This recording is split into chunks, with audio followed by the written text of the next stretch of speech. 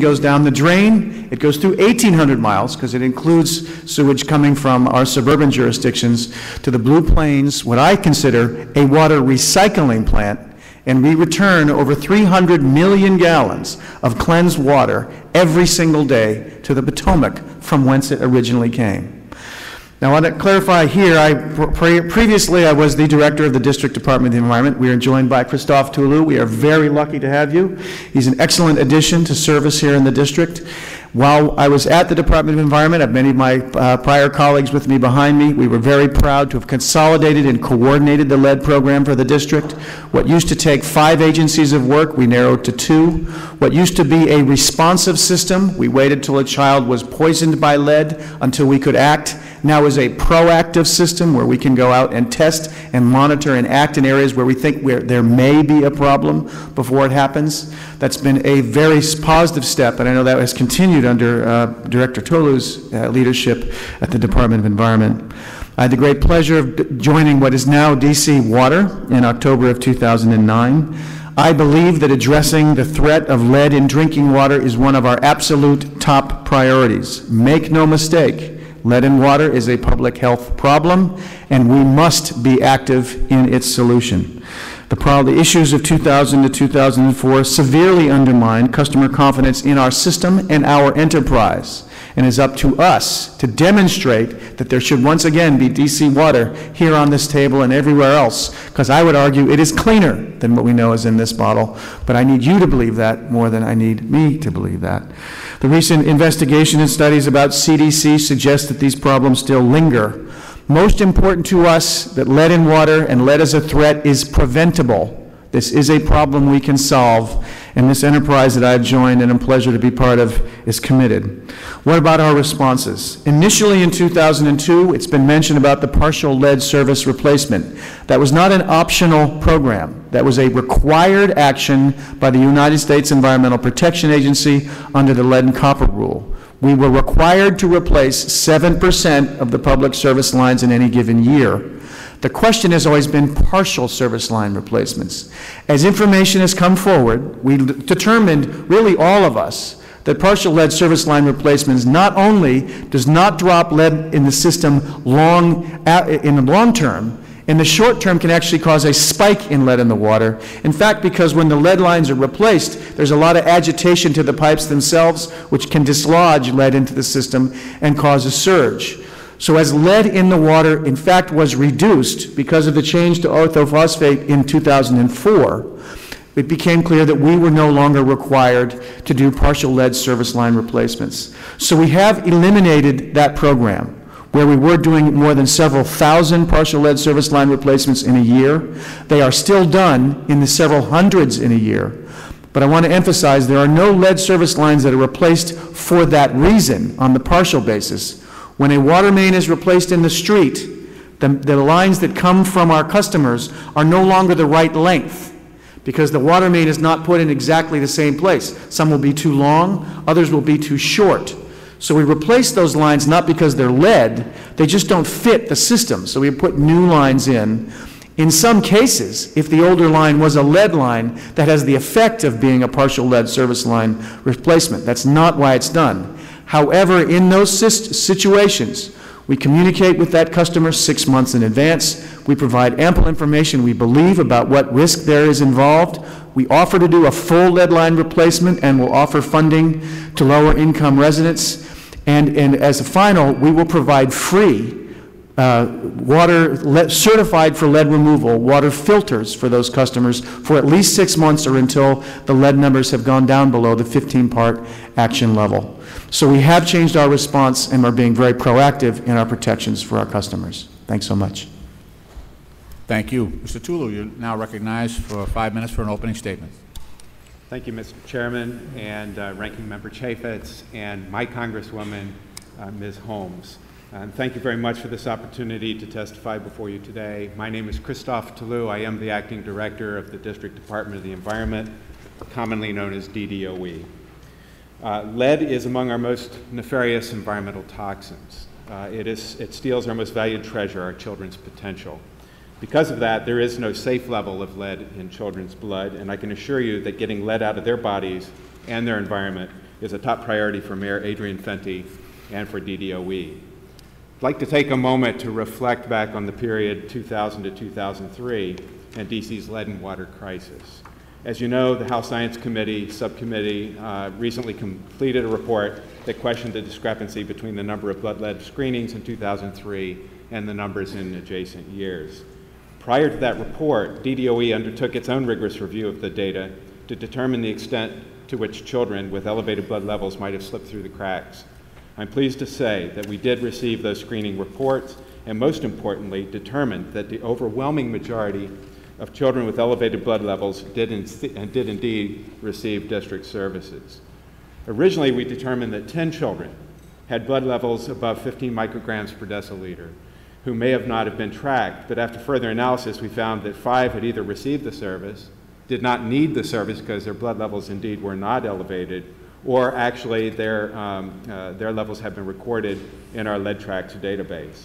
Nonetheless, we inspected all 10 properties involved, notified owners that failed inspection, and we've given those folks 30 days to correct the violations.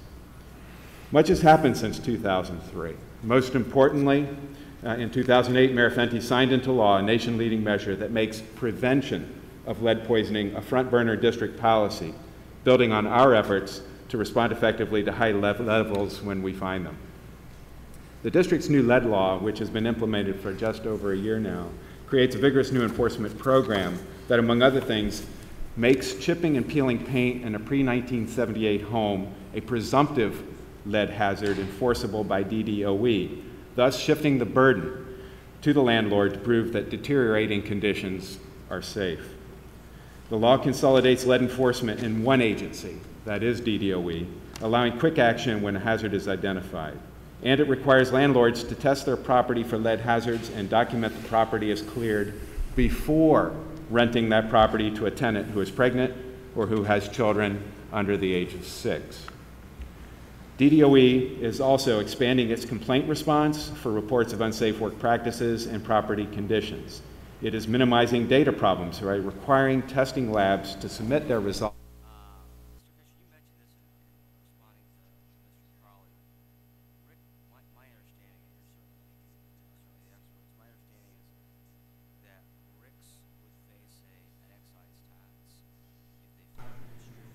Mr. Toulouse, could you, I'm not sure what happened to your audio there, but we're losing you.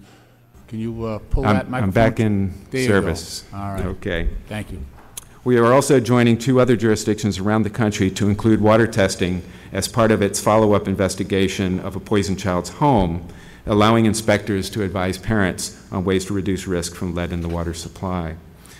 We are also reaching out to families with children whose blood levels are below the usual action level of 10 micrograms per deciliter, and in this case between 5 and 9, to teach them how to reduce home lead levels. We're targeting proactively the highest risk areas around the city for enforcement. So, for example, if a child with an elevated blood level lives in a multifamily property, the owner-manager of that property is contacted to ensure that lead-based compliance for all their units. We're collaborating with local Medicaid officials on data sharing to ensure that Medicaid children are screened for lead poisoning on time, a strategy that has led to double-digit jumps in screening rates in other jurisdictions. We're participating in monthly meetings with community members and multiple district agencies to find and implement better ways to prevent lead poisoning. And finally, the agency is strengthening its relationship with the district's Office of the Attorney General, resulting in greater focus on and stronger actions against those who violate the law. In closing, the district's leadership on lead issues is truly a community effort, ranging from concerned parents to knowledgeable and passionate advocates and enlightened city council members and an engaged and forceful mayor. And of course, a team of expert and committed DDOE staff, several of whom are with me today, for whom this is not only a mission, but also their life's work. Thank you again for this opportunity. I'll be glad to answer any questions that you may have. Thank you. Dr. Silbergeld, you're now welcome to make an opening statement for 5 minutes. Thank you very much. Thank you for the invitation to provide testimony on this topic and on the broader context in which this topic arises, as has been noted. I am Professor of Environmental Health Sciences, Environmental Health Engineering, and Epidemiology, at the Johns Hopkins Bloomberg School of Public Health in Baltimore, but I am appearing as a private citizen. I want to cover three specific topics: our current understanding of the health hazards of lead to young children and others, the contribution of lead in drinking water to exposures and toxicity, and the importance of interventions after exposure to mitigate toxicity to children. As you know, there's extensive scientific consensus now that lead is associated with significant risks to health at blood lead levels well below the guidance level set by CDC in 1991, some 20 years ago. For adults, there are also significant health impacts of exposures below 10, and I want to stress this, that it's very important to extend our public health purview to adults in light of the serious health effects of lead exposure that occur after childhood. For children, we know that these exposures are associated with problems in neurodevelopment in children, but in adults, they are associated with increased risks of cardiovascular disease, including increased risks of death due to stroke at the same levels. We also recognize that lead-induced impairments in neurodevelopment in children that are measured early in life are followed by highly significant risks expressed in adolescents and young adults, which speaks to the importance of intervention. Lead exemplifies, in terms of drinking water, lead exemplifies the importance of cumulative risk, that is, the importance of considering all exposures in evaluating the significance of any specific exposure. In fact, as our understanding of lead toxicity increases, we really are impelled to reevaluate guidelines and standards for all media and all potential sources of lead. For example, it has been calculated that a child drinking 2 liters of water per day at the current action level of 15 parts per billion would exceed a blood lead level of 5 micrograms per deciliter within a year under conditions of frequent consumption. Thus, moreover, if we accept the conclusions of research on the toxicity of lead and reset our health guidance to 5 micrograms per deciliter or lower, we can no longer assume that housing is the main source of elevated lead exposures. And the risk metric that has been developed by CDC and by a committee that I was part of is no longer reliable for preventing lead exposure or even prioritizing preventive actions. As you may know, EPA is currently recognizing the importance of reconsidering many standards and guidance related to environmental concentrations of lead, most recently with the National Ambient Air Quality Standards for lead in air. I was a member of the SAB panel for EPA that reviewed the scientific justification for the current drinking water standard.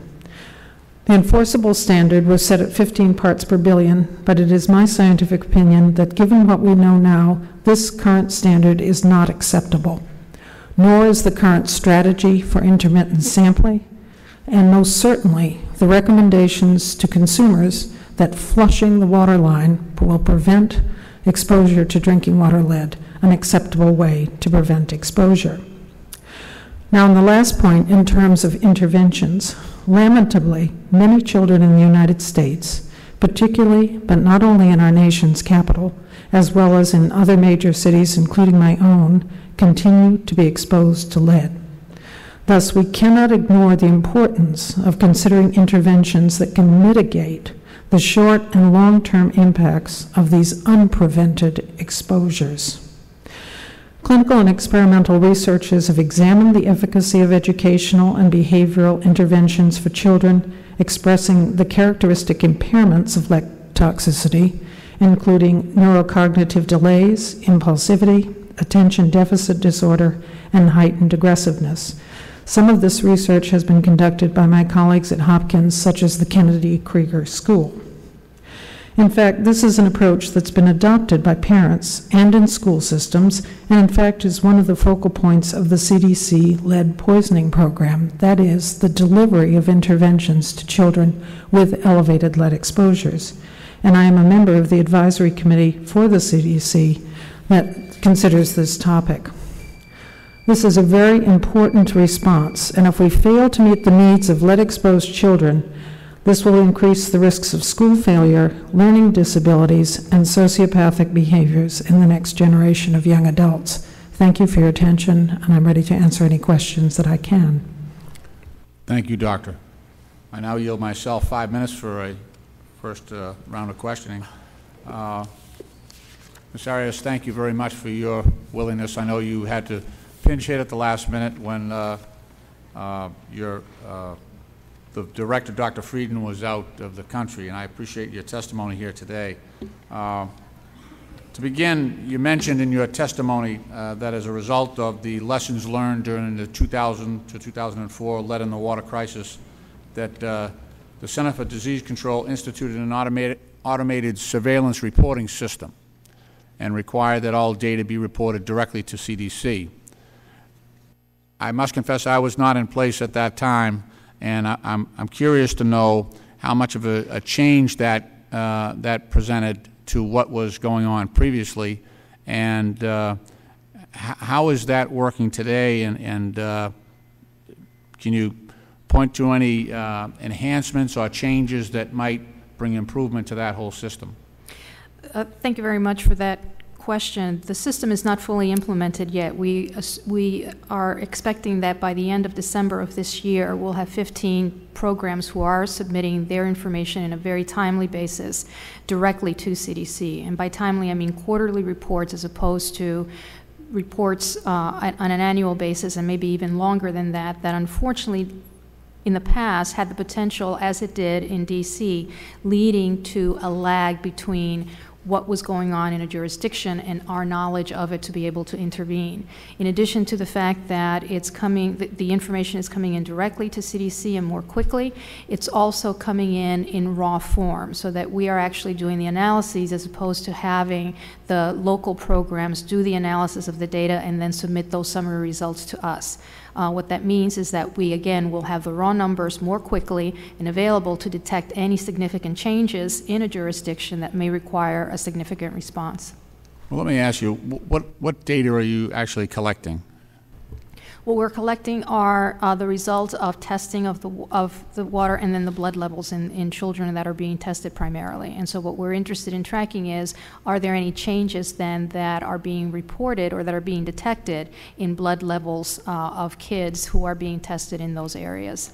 And let me ask you further, the level, there's been a number of witnesses on the panel as well that have talked about the standard, how many parts per billion, and there's some direct testimony that the old standard should be revised to recognize a greater danger, and that the old standard, is it 15? Is it 15 parts per billion? In the water, 15 parts per billion, yes. That was, I think, Dr. Silbergeld testified that that was unacceptable, if I can quote you.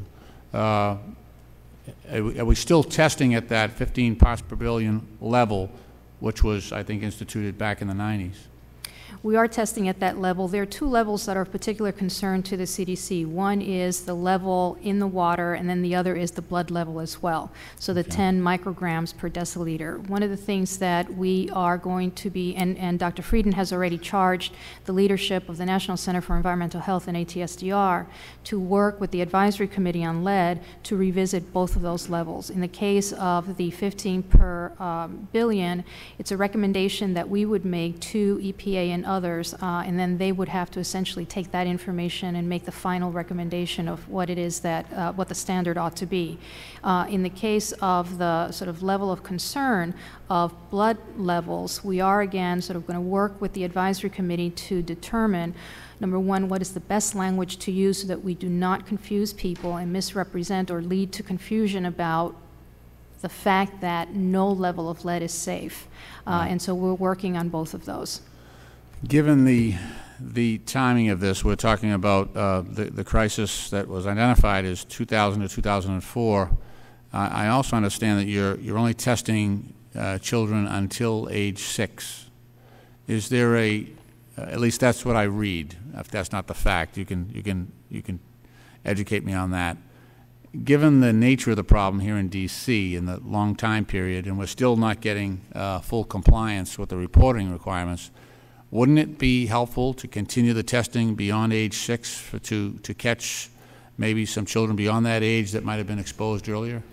The recommendations speak to those ages because they are at highest risk for the negative health consequences of exposure to lead. However, CDC would be supportive of testing all kids to make sure that all kids are equally protected from exposure to lead, and not just those who are at highest risk, along with pregnant women and women who may be breastfeeding because of the infant issues. Okay, thank you. I notice my time has expired. I now recognize the gentleman from Utah, Mr. Chaffetz, for 5 minutes. Thank you. Thank you all for being here. Ms. Arias, sorry, that's going to ring a few times, just means that we've got some votes. Are you familiar with this, the report by the majority staff of the Subcommittee on Investigations and Oversight of the Committee of Science and Technology, Subcommittee Chairman Brad Miller? Yes, I am. Dated May 20th, 2010.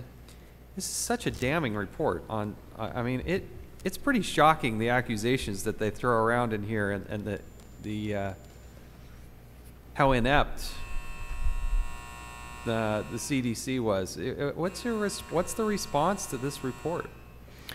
As follow-up to today, we can provide you a more detailed sort of account and side-by-side of what was in the report and then the actions that we took either prior or in response to the criticisms that have been raised to improve our work. One of the things, in general, I think it is the case that we regret the fact that we did not become knowledgeable of the situation in D.C. Any earlier than we did. However, what we have been very clear about is how we are still confident of the response that we had when we did become aware of the issue, that it was an appropriate response, it was an adequate response, and it was a response that maximized the safety of children and all others in the home at that time. Sorry, my time's so short. I've got to kind of move from subject to subject here.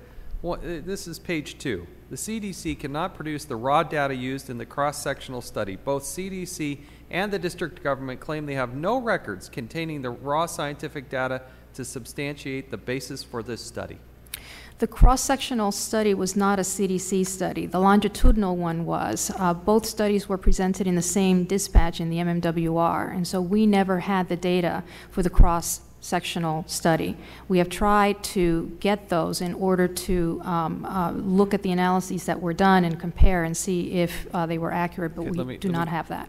The subcommittee's investigation has found that the number of D.C. children with elevated blood levels in 2002 and 2003 was at least 3 times greater than the CDC claimed in 2004. Is that accurate? That's on the basis of the cross-sectional data? That's on the CDC failed to provide reliable public health guidance when it published the emergency dispatch based on known missing data.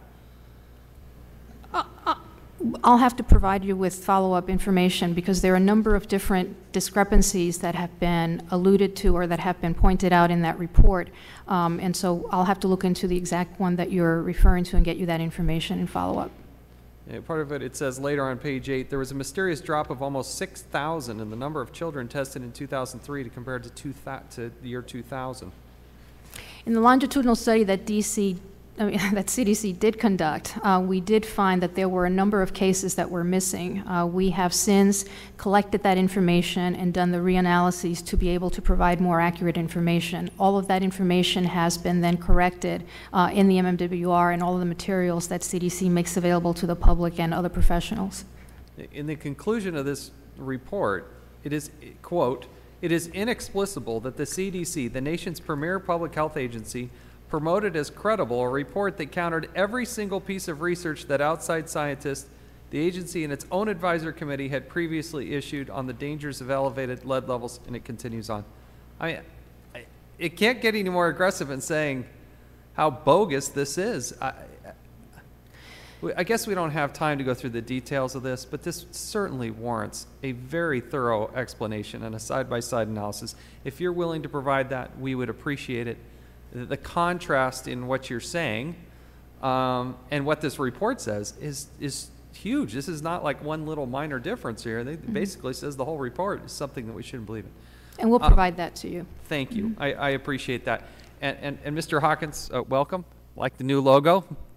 I'll get one of those patches for my suit, I guess. If that's Say the word. There we go. All right, just you said I'll call you. Okay. I'll call you. Yeah. Let me ask you here. There was an analysis done where there were 20 different recommendations. Can you give me a sense of how thorough these recommendations have been implemented? This was back from the report from Eric Holder. This is, summary of the investigation reported to the Board of Directors of the District of Columbia Water and Sewer Authority, July 16, 2004. There were 20 recommendations. Have they been implemented, not implemented? I will have to get to you about specifically, because we can answer 1 through 20 exactly what we have done on each. In short, the Water and Sewer Authority, which, by the way, the legal name has not changed, so that is still the name. This is just as DC Waters as we're doing our business. It's marketing. I can appreciate it. Yeah. Has adopted a very aggressive strategy across the board. So the partial lead service line replacements, as I've mentioned, was a required step. We, in fact, are doing advanced monitoring. Any one of our customers that's concerned about lead in the water can ask for a testing kit, which we will send them. We will analyze the results. If there are results that indicate that... Will you send me one of those? We will send you one of those as well. I would love to see the water that's coming out of the sink in my office, what that looks like. That okay, we would be delighted, and we would, if there's an issue, we will also advise you on what steps to take in response. Believe me, I'll call you. From soup to nuts. That'd be great. The monitoring that we do, in fact, because we have been under the action level at 15 parts per billion, we could seek from EPA to reduce the level of monitoring that we're required to do. We have not done that. We think the expanded level of monitoring that you put in place when there's a problem is warranted to continue, because we want to make sure we can demonstrate to our customers that which we believe is true, but want to make sure the numbers demonstrate. You can see the water monitoring that we do on our website, so we release the monitoring that is done. We are working with advocates to look at all of our materials and communications to make sure that that which we're describing to the customer is true, or is as careful and as carefully worded as possible. As I mentioned on partial lead service line replacements, if we believe there's an issue in your home, we will provide you with the certified lead removal filters for your home for at least 6 months, or until we're both convinced that the numbers have gone below the action levels. We work with the aqueduct to make sure that from the distribution system, on research, this is board initiated as well with the support of the enterprise. In last year, end of last year, we did our own research that revealed a connection between lead in water and galvanized pipes. That's something we did on our own. We released to the public and are taking steps. So 1 for 1 on the Holder report, we can absolutely go 1 for 1. But the story is, this is a serious question. There is more research to be done to know what the level is the right number. In our view, the statement the chair said from the beginning, the only good lead is no lead. And the question is, how can it be done in a cost-effective, thoughtful manner? It's a public health threat, and we want to be proactive in our response. Thank you. I appreciate it. Thanks, Madam Chair. I'll yield back. Thank you very much, Mr. Chavis. For reasons that are perfectly obvious, I'm taking the chair, pending the full vote for the residents of the District of Columbia. It will come. Dr. Arias, now, just to clear up before we get to prevention, it's my understanding that the position of the CDC is the public misinterpreted the 2004 mobility weekly findings. Now, if there was a misunderstanding, what steps has CDC taken to clear up this misunderstanding? There are 2 sets of steps that have been taken. One is to address the information provided in that document, and how it is that then that information can be used, or how we're encouraging that it be used. And the other is what we're doing to rectify processes that led to those difficulties. On the first hand, what we have done is, again, identify the information that was not available to us at that time, have gotten that information and redone the analyses to make sure that the most accurate information is available. As a result of that, then, we have made all the corrections and have put special notices on all the documents in the MMWR and on our internet pages that refer to the original 2004 article, and so have the corrected information there. We also then contacted all the lead programs in the country with the updated information to make sure that they understood what the correct information was. In terms of processes, again, what we're doing is improving those surveillance systems, so that we do not find ourselves in a situation again where we find out about potential rate or actual increases in either water levels or blood levels of lead from the media, or accidentally after a long period of time of exposure, so that we are making sure that we are aggressive both in collecting the information and then having the program work with the programs in the state and locals to make sure that the information is being submitted and that we then analyze it in a timely basis and act appropriately. Mr. Hawkins, I have a question for you in light of Dr. Arias' testimony. First,